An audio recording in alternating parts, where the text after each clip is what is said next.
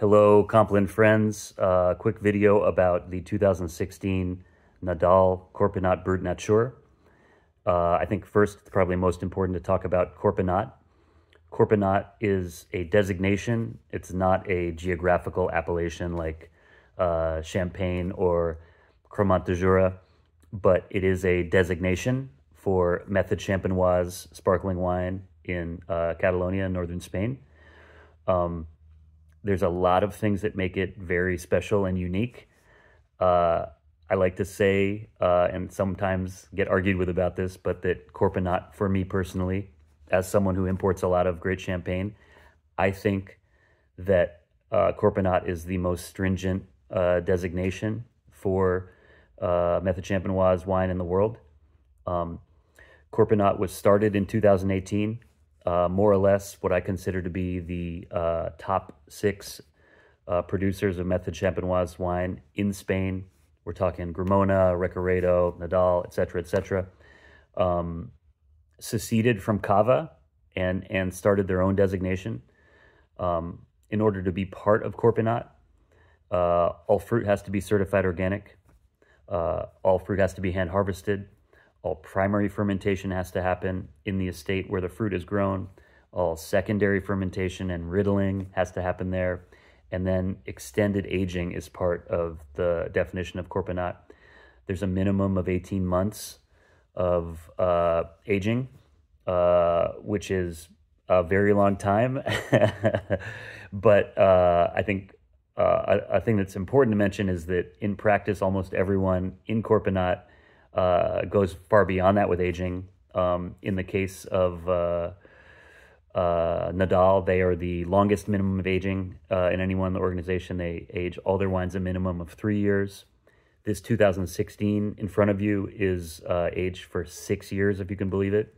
So just incredible amount of resources, time, cash flow tied up in the making of these wines.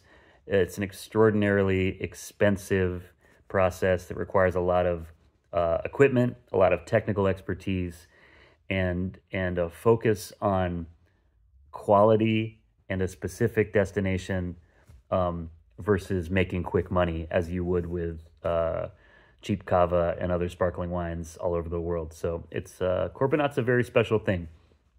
Nadal has always been my favorite producer in the region.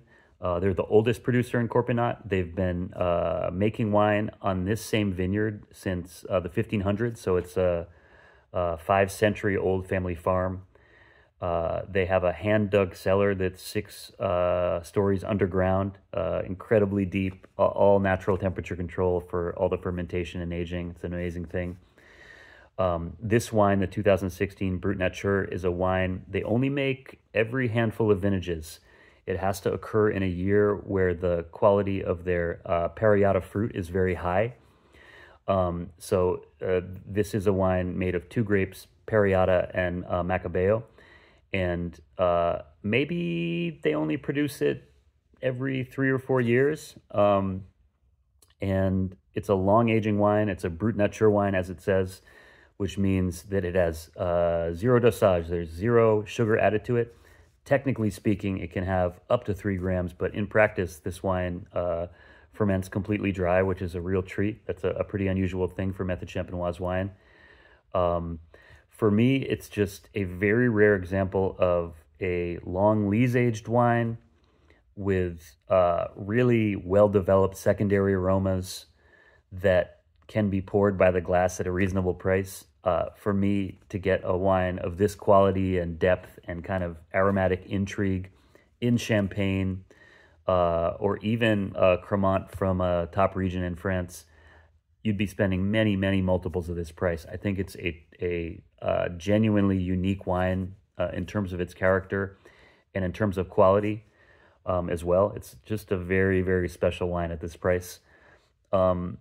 We import about 4/5 of what they produce. There's only 2,800 cases of this wine on Earth, and I import the vast majority of it into the U.S. Yeah, that's the story. I think you'll find that compared to Champagne, it has a lot more distinct and kind of exotic aromas.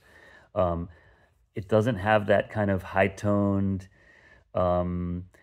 peachy, biscuity brioche thing. That's not what this wine does. It's much more mushroomy and savory and kind of raw honey, saffron, beeswax, ginger, white mushroom. It's very exotic, cool wine.